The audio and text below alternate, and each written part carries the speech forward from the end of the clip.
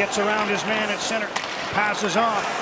Here's a shot. They score! It's the first career goal for Podkolzin as Vasily Podkolzin ripped that one past Carter Hart to tie the game in 1. Is there anything better than watching a kid get his first NHL goal, Shorty? I don't think so.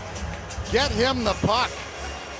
And he comes down the wing and he rips it over the glove side of Carter Hart, but it was Tyler Myers that made a great play before that.